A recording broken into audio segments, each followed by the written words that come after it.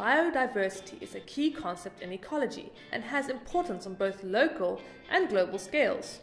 Biodiversity is the degree of variation of life, or, put it more simply, the number of different individuals and life forms in an area. Scientists usually measure biodiversity on either genetic, species, or ecosystem levels. For example, if you wanted to measure the biodiversity of beetles on a global scale, you would find that there are over 350,000 known species of beetle on the planet. However, if you wanted to measure the biodiversity of beetles locally, you might find only up to 10 or 20 species.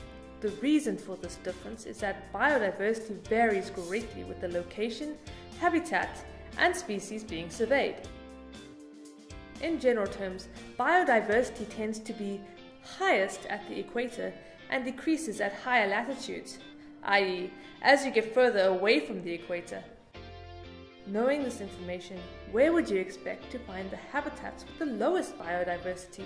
Pause the video and have a think. Habitats at the equator, such as tropical rainforests, usually have the highest biodiversity. So if you thought habitats at the North or South Poles, such as the polar desert, you're correct. It's important to know that biodiversity is not a static measure, but is responsive to numerous factors, including climate change. In fact, global biodiversity is generally thought to be declining right now. Biodiversity has declined in the past, and a total of 5 major extinction events have occurred. Currently, we are in the planet's 6th major extinction event, known as the Holocene extinction. There are many proposed reasons for the current drop in biodiversity.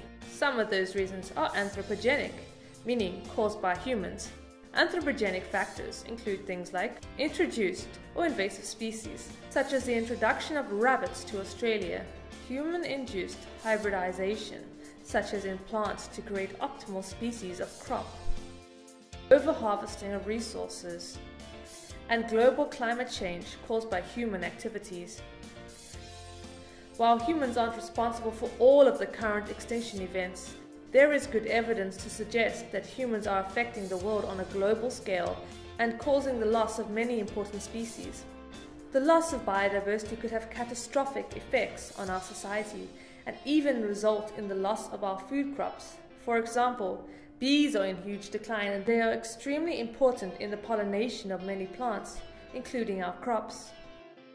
There are lots of ways we can reduce biodiversity loss and even increase biodiversity, such as managing our land better, growing more than one crop, and including plants that encourage insect diversity, and also creating cities with space for other species. We shouldn't just focus on the rural areas. Urban places can do their bit. By increasing the local biodiversity, we can help the environment to sustain itself and give it a better chance of withstanding the effect of global climate change. A healthy and diverse ecosystem can withstand and recover from disasters.